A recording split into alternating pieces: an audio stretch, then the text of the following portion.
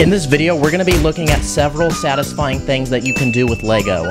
Let's go. So our first satisfying trick is this small cube, and when I take it apart, you can see how it's made. I used 4 2x2 plates and 4 of these 1x2 panels for the outside of the cube, and to connect them all together, I used a singular 2x2 tile. When you're finished, you have a perfectly shaped cube, and Minecraft Steve approves.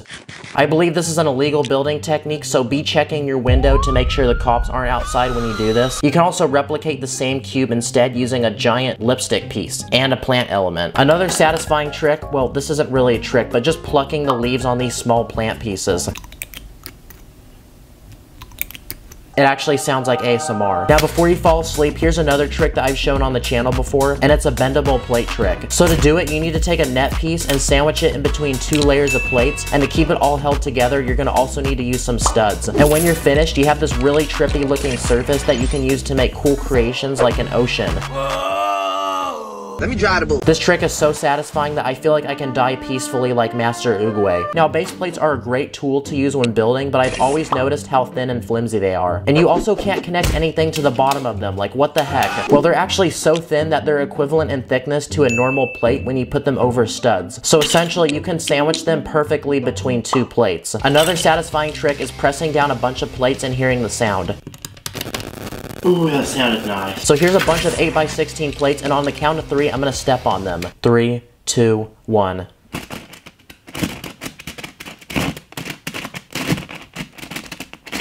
Quick push-ups. This thing is like solid plastic. It's so dense. Don't get me wrong, that sounded amazing, but think of all the hard work I'm gonna have to do now taking these apart. Okay, here's a trick that involves some bricks, and it's another bendable one. But this one's pretty simple because all you need are bricks and plates to make this. Pretty much you build a bunch of layers like this that are 1 stud wide, and you connect them all together with some 1x2 bricks. You can make it as long as you want, and the longer you make it, the more bendy it will be. This trick is so satisfying that at this point, you might as well just click out of this video. Actually, no, don't do it.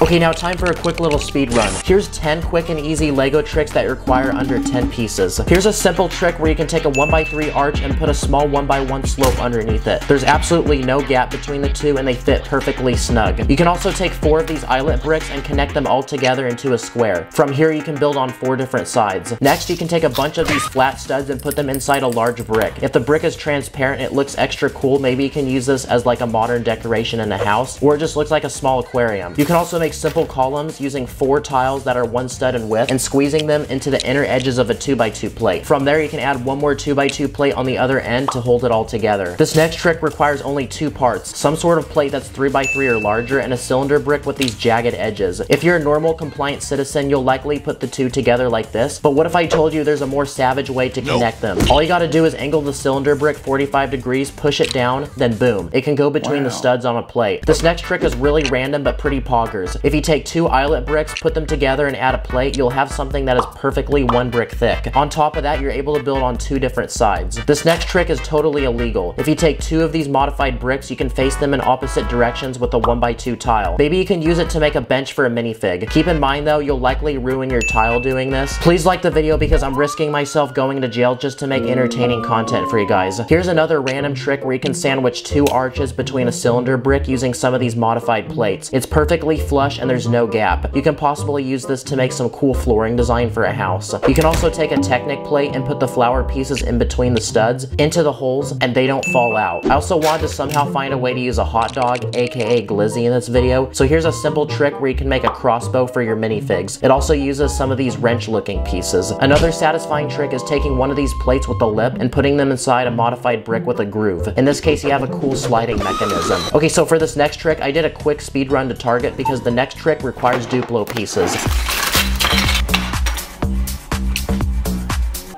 Wow. Yep, that's right. You can legit connect a regular brick on top of a Duplo brick. The Lego company purposefully wanted them to be compatible, and I never thought I'd be buying a Duplo set at the age of 19. And I'm not really sure what to do with these pieces now either. Another satisfying trick is taking 4 2x2 plates, connecting them together, then adding a 2x2 tile on top. In this case, you have a perfect cube that no matter what direction you face it in, it still fits inside a 2x2 stud space perfectly. If you have some of these small 1x1 slopes, you can do some really cool artwork with them. It's extremely tedious, but if you're patient enough, you can loosely place them down to design some cool patterns. Just keep in mind though, it's super fragile, so if you tilt it the wrong way, you can like lose all your progress. Okay, so now it was time to go onto Instagram and ask what you thought were some satisfying Lego tricks, and we had some good answers.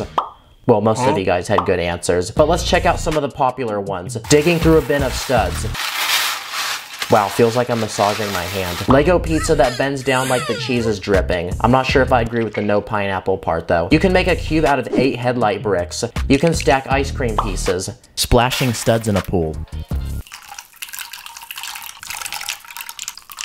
Wow, that sounded so nice. Putting on a sticker perfectly.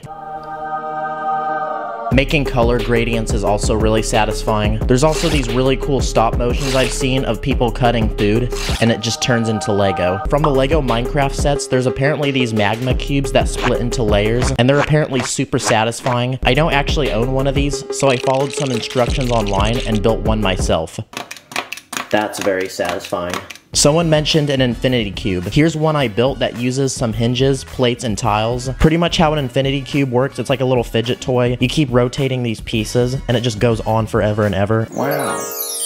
Apparently this person wants to be in the video. Bruh. This person told me to cut handcuff pieces and use them as watches on minifigs. Now my minifigs can be all iced out in that drip. Drip too hard, don't stand too close. Using a clone antenna and a 2x2 stud with mini bar hole as a door handle. I actually never knew this trick was possible, and I've got to say, I'm in love with it. Punch a Lego person's face. Okay, here's a final bendable trick you can do. This one is a bendable wall, which uses 1x2 plates and studs. But apparently you can do the same trick, but with only bricks. It just needs to be a lot longer. And after a lot of building, I had a finished product. Let's see if it works.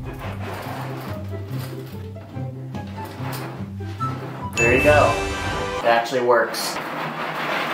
Here's a cool square you can make with smooth edges and a hollow square in the middle. Just take 4 of these brackets, connect them all together, then finish the edges off with some tiles. And here's a cool trick you can do with bricks that have studs on the sides, plates, and jumper plates. Pretty much you can build a surface that will slowly change in length, and it looks really clean. Okay, so I saved this one for last because it's probably my favorite trick of all, but it involves some really interesting physics. Wow. Here's a Lego built tense-gritty structure that uses some chain pieces to make it look like a part of this build is floating in the air. If you look closely though, it makes sense why this floats, because one side is hanging off and putting a force on the other side, which is being held down. So basically all the forces balance out. At this point, you've likely reached nirvana and found inner peace from all these satisfying tricks, or the FBI could be outside your window right now from doing all the illegal ones. But comment below what your favorite trick is. Give this video a like because I did have to spend 5 embarrassing minutes in self-checkout buying a Duplo set. It's okay though, I just made up the excuse that I was buying it for a younger sibling. Hope y'all enjoyed, thanks for watching, and take care my broskies. Coming next week. I have like illegal building techniques with you. Building? Do you want to like build a Lego world with me? Like, can I copy your number maybe? Oh, there's a spider! There's a spider! Ah! We had a good time, but we're heading out.